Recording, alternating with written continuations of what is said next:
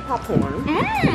And then half of it we put in like chili lemon flavor, and the other half has, what is it? Like some kind of sweet caramel.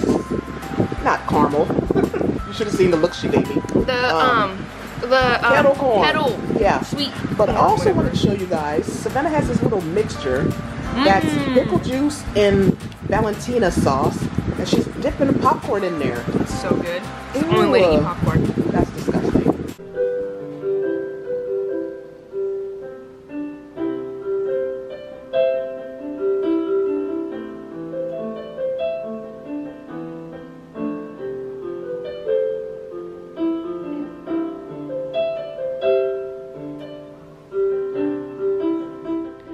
It's about 4:30 in the morning, and I've been up like 2 hours. I can't sleep. Tomorrow or today is my aunt's funeral, and I don't know, I've just been tossing and turning and not having a very good night. I am off work for the next 2 days, and then I'll go back on Friday. But yeah, I'm just awake. I can't sleep, just waiting for this day to be over with. It's gonna be hard. I am on my way to the funeral home, and the reason why I am by myself is because the tech people over there asked me to come earlier because I have my aunt's video.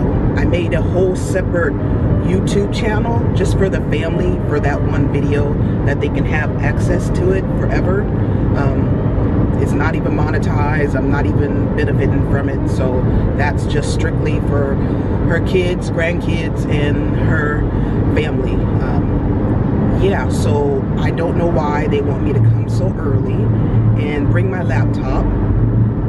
In addition to that, I am going to Oak Park, and if anyone knows anything about Sacramento, Oak Park is the hood, going right up in the middle of the hood for this funeral home.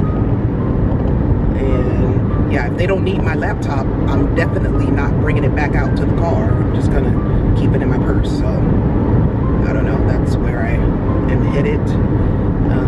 The funeral starts at 11, and I think my mom said that the directors at the funeral home wanted the family there like around 10. I don't know why, but whatever. But they asked me to come earlier just to make sure that their equipment was compatible with what I have for the video.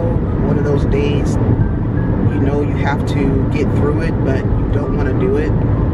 Yeah, that's what I'm feeling right now. Anyway, so my kiddos are gonna ride with Cheyenne, and then my mom is driving herself. So yeah, all right. Of course, I'm not gonna record the whole thing, but I don't know. We'll see, you guys. If I don't record anything, then I'm sure you all will understand.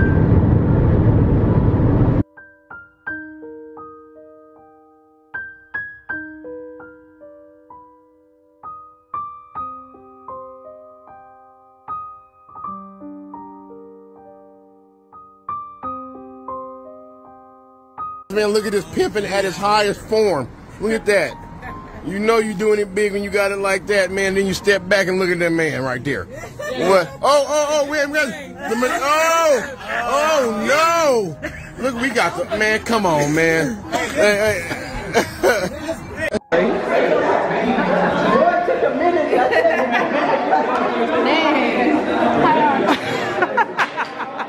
What? Are you stuck with 2 kiddos?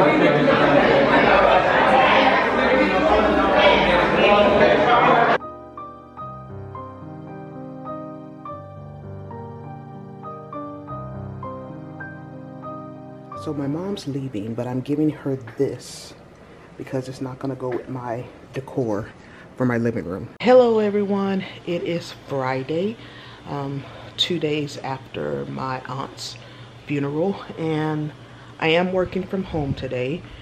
We were all supposed to go into the office, but my boss actually texted us and was like, you know, hey, go ahead and work from home today. One of my co-workers, she's my age, her daughter actually passed away on Tuesday unexpectedly. She fell and hit her head and had a cardiac arrest, and by the time they got her to the hospital she was gone. So yeah, my heart goes out to her so much, and I love this coworker. She's so sweet and nice. And yeah, so anyway, I know you guys understand that I didn't vlog a lot at my aunt's funeral, and I didn't want to vlog her in a casket or anything like that because I know I just didn't. That's private, that's for family and whoever was there. And everything was going well, and I did get clips here and there of, well, pictures, and then I think I did like a picture or a video of the repast afterwards or whatever. But I didn't vlog anymore that day because not only was it emotionally draining because of what happened, but so at the end of the funeral, when they're wrapping everything up, so they made an announcement that immediately following we were going to go to the burial site, and then after that they were letting everyone know where the repast dinner is going to be. So everyone's going up doing the final viewing before they close her casket, and they got to the last 2 rows. One of the funeral directors, let me give you a little bit of a backstory. So my aunt made it clear that she didn't want to be cremated, and nothing's wrong with being cremated, but you know, when someone gives you their wishes, you want to make sure you follow through.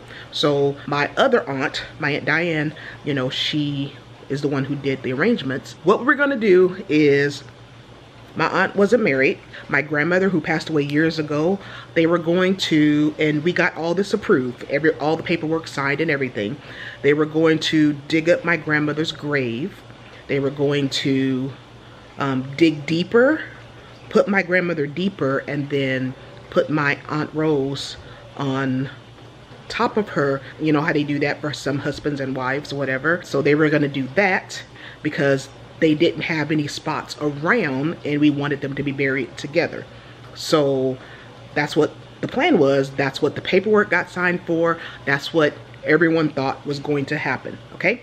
So go back to the funeral. One of the funeral directors came up to my Aunt Diane, like I said, the one who did handle all the arrangements, and said, we're gonna take her to where the graveyard is, and you're gonna have a service there, and then they're gonna, after that, they'll cremate her. And she was like, wait a minute, what? Cremate her? No. So it was a whole thing. My cousin, which is my aunt's daughter, she got really upset and was like, you're not, you know, cremating my mom. And it was a whole debacle, and they were saying, well, we can't do all that now. We were under the impression that she was going to be cremated. And then I guess they did dig a hole, but they only dug it enough for an urn to be fit in there and to be buried like that. So they were like, you know what, that's what we thought. Pull out the paperwork, that's not the case. Then they made an announcement that there won't be any burial today, whatever. So it's like, it's embarrassing. It made it look like the family didn't have any money or whatever to bury her, and it was just a whole mix-up. Already emotional because of what's going on, and her adult children that are there, you know, and it's hard on them, on the grandkids, her grandkids. So it was a whole mess. Long story short, throwing out lawsuits and bringing out paperwork and this and that. The funeral home, they knew they messed up. The place where she was going to be buried, they knew they messed up, whatever. So all of a sudden they said, oh, someone donated a plot next to my grandmother and she's gonna be buried there today.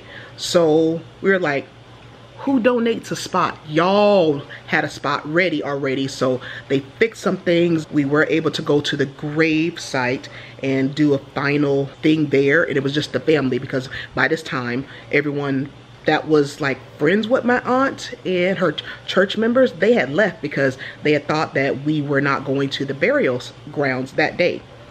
So I hope I'm making sense with this. Trust me, it was a whole mix-up. So they did like a small service there. You know how they go do that, ashes to ashes, dust to dust. And then the pallbearers, what they did was they took my aunt into some kind of vault. No one went out later on because it's just too emotional. So we did everything there. So long story short, my aunt did get buried. We just didn't see her go down in the ground because of the funeral home's mix-up. And it was just emotionally draining. And her daughter was just, I felt for her. We had to console her. And my cousin, she was like, you know, how dare they? And she was like, I can't imagine my mom being, you know, cremated and whatever. And like I said, nothing's wrong with being cremated. But when someone passes, you want to do what you can to honor their wishes. So, yeah, what if the lady didn't say anything? I don't know. I don't know. They messed up big time. So, yeah. That was a whole thing, y'all. And then I think I inserted a picture, or I will insert a picture of my family, and that's just a small fraction of us, you guys. I mean, we run deep. When we used to get together, it was a lot of us. And if my house was big enough, I would have actually had all of them over. But my house is not, I mean, my house is decent, but it's not huge. It's not big at all. I have a quaint little house. Yes, it's a 4-bedroom, 2-bath, 2-car garage, but it's not big enough to host huge, you know, parties and get-togethers. Just small little tiny ones. But yeah, said all that to say, just giving you guys an update of what's been going on. So yeah, and everyone loved the video that I did for my aunt. And I made a separate YouTube, I don't know if I told you guys, I made a separate YouTube channel for that. That's not even linked to any of my other channels. I'm not gonna profit from it. It's not monetized. That's just so the family can have access to see the video anytime they want. That's going to be up there forever unless YouTube goes away. But I still have it on my SD card, and I have it on my laptop, which I'm going to keep because I know there's a way to put it on DVD. It's just that I don't have the equipment to do it. I'm looking at the time because I'm on my lunch. So once I figure it out, I'll do it that way. That way I can have a copy of it on a DVD disc. Anyway, so today's Friday, and when I get off work today, not right when I get off work, but later on, I am going to go to the hair shop, try to find some new hair. It's time. This is Easter weekend. Today is Good Friday, and Sunday's Easter Resurrection Sunday. I love Easter. I just do. I don't know. And after that, maybe go to the grocery store. Nothing much. I've been talking for 10 minutes, y'all, looking at the time. Anyway, let me enjoy the rest of my lunch because, yeah, let me get some lunch. And he don't have a jacket on either, so how far you want to go down, Savannah? We're in Osak. Look at the bridge.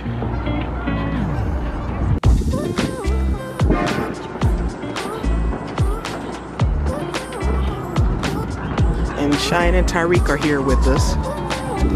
And we're on the waterfront. It's cold. No, they're not going to keep putting locks here. I don't know why that was there, but yeah, we're by the Delta King Hotel over there. And Savannah's taking pictures.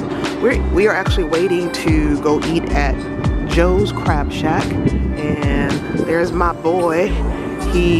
Everyone was telling you happy birthday, so yeah, we're eating for his birthday. I know it is overexposed. I need to change the setting. Hold on. Maybe that'll be better.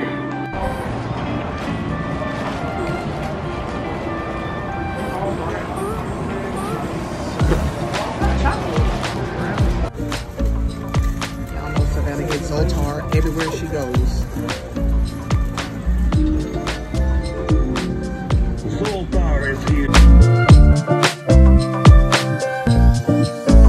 So we finally got seated. We just ordered our food and our drinks, but we just have water right now. So, and then we have the birthday boy. I got lobster bisque soup and great balls of fire. Almost forgot to vlog our food. Savannah got corn and fries, and that's Cheyenne's food. Tyreek's food over there.